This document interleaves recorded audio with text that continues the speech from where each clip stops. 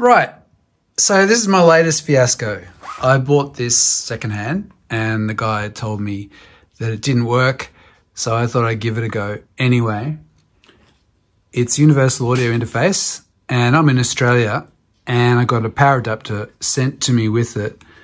And looking on the back, I noticed that it says, I can't really see it over there. Yes. 12 volt, center positive. Looking at the power supply that he gave me with it. And it's 25 volt. So there's the first problem. It's also center positive.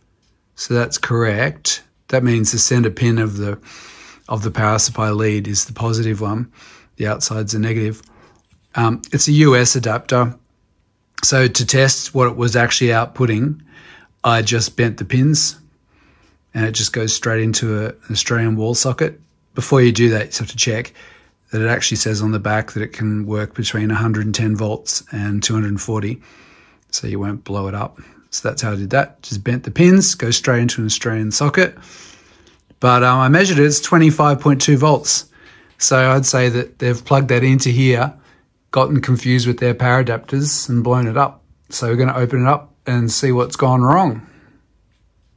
I've put a normal adapter on it, 12 volt one, and it still won't fire up. So let's pull it apart and see what sort of mayhem is in store for us. So it's always been my belief that a good working piece of audio gear should smell like a nice, freshly washed and ironed shirt or something fresh out of the tumble dryer, not like a pair of dirty old socks. So give it the sniff test.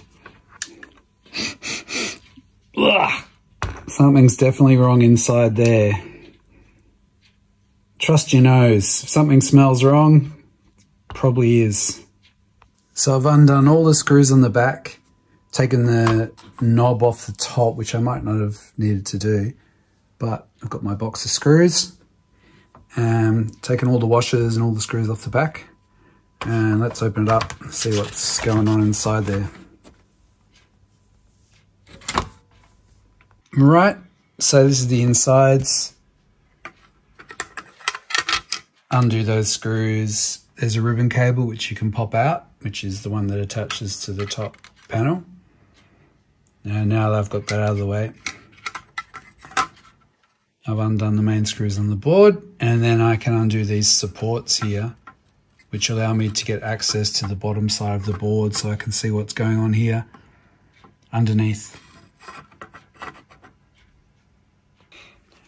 Okay, so after a little bit of exploring, let me show you what I did. This is the power circuit, and power comes in 12 volt.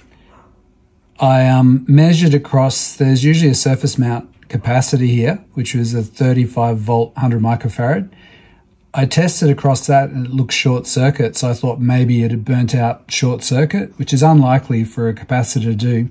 So I pulled it out of circuit, unsoldered it, and put a standard electrolytic in, measured across the pads while I had it apart, and it was still short circuit, so that wasn't the problem. Then I started looking around the circuit. This is a voltage regulator, and it has output, input, and ground. All those pins were shorted together, so that made me think, okay, something else is going on here. I looked around here, and you can see there's a diode. This big thing here is a Schottky diode. That could have been faulty. I measured across that and it was a direct short. So I lifted one side of it just by unsoldering one side. And a good way to do that is just to add some solder to it, then suck it all off, and that gets all the solder off with it. Then I sort of carefully pried it up to get access to the pins and measured it. And one way it was high resistance, and the other way showing a value of about 0.2 or something, which is correct for a Schottky, so it wasn't that. So then I moved on. There's a little barrier diode here, which was a little surface mount diode, this little puppy here, which is called an XK96A.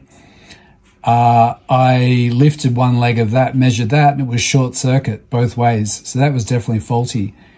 So yeah, that someone's plugged in the wrong power with the wrong polarity or something and blown that. So I just went and got a standard 100 volt diode, put it across there, and with the cathode, so the negative side facing inwards and positive side outwards, and put that in circuit, and then plug the power in, turn it on, 12 volts. And then now when I measure it, the test points here, they're all showing the correct voltages. So I have 11 volt, 12s, 12, 3, 5, and so forth. They're all working, and I heard the relays click on. In fact, I'll show you.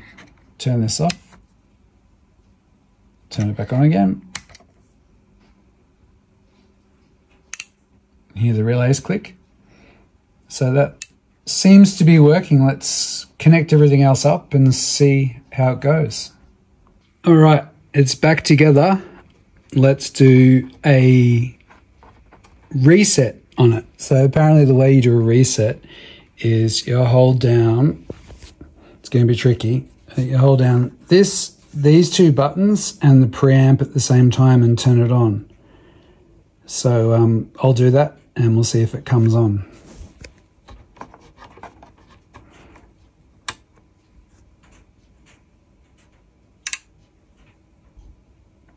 So this is after the reset. Yes, it's working. You might see it flashing because it's recording on my phone, but these are solidly lit. It says monitor. And when I did the reset, all the lights came on, so they're all working. So I think we've got it sorted. Let's connect it. Here it is, all back in situation, working. Everything's good. I've ordered a new Schottky diode for the one that I replaced, and a new surface mount capacitor as well, because I always like to put things back to original components. But anyway, that was a good quick fix. So if yours isn't working, check that stuff. 3 weeks later. I finally have the parts I need to fix the UAD satellite interface properly. Now, you remember in the last bit I showed you that I used a diode to get it going. Well, I found out it's actually not a normal diode. So let me show you what I've got in here. I have a whole bunch of different types of diodes, Zener, Schottky ones, which are there. But actually the one that we need is this thing here. It's actually called a transient voltage suppressor. And the ones that we need are actually 14 volt ones. They have a really strange coding system that you can't identify very easily from the numbers on the bottom.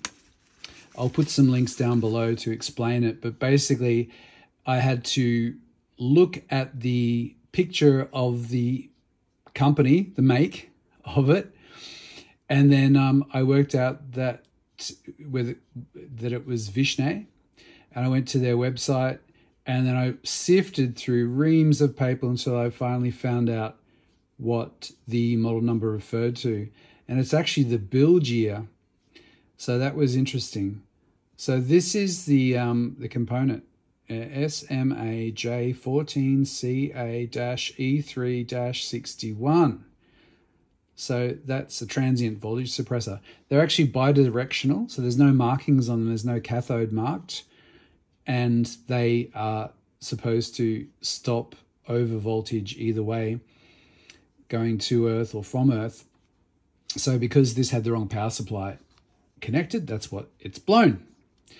The thing with these is they actually blow shorted out, which is ridiculous, but that's how it works. So that's why it was shorting out the circuit. We're not getting anything working. So I'm going to open up the satellite and then put this into circuit, solder it in, and also replace the capacitor at the same time. So that's what it is, TVS, transient voltage suppressor. So open now. These are the parts I'm going to replace. So this capacitor, I'm going to put a proper 100 microfarad surface mount one in. And this is where the TVS needs to go, the transient voltage suppressor. Doesn't matter which direction because it's bidirectional. So it protects over voltage either way. But I'll pull that out, put some fresh paste on, put the new component on. Here's the board under my microscope. You'll see how ugly it looks, D1 there, but that'll be okay. I'll put some flux on it, put the component on. And then next to it, you see these pads here for the big capacitor, which I'll also put on at the same time. So we'll just put a dab of flux on those, put the component on, solder it in place.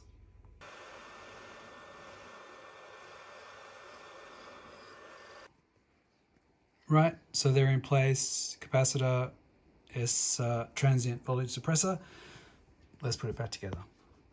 Back together again, let's see if it works. Power connected, on. There go the relays, and there's our power. All good, so hopefully I never need to open that again. I hope this video has been helpful. If you'd like to donate, thank you very much. That would be amazing. I'll put a link below along with the components that you need to replace if you have an overvoltage problem with your Apollo twin. Thanks for watching.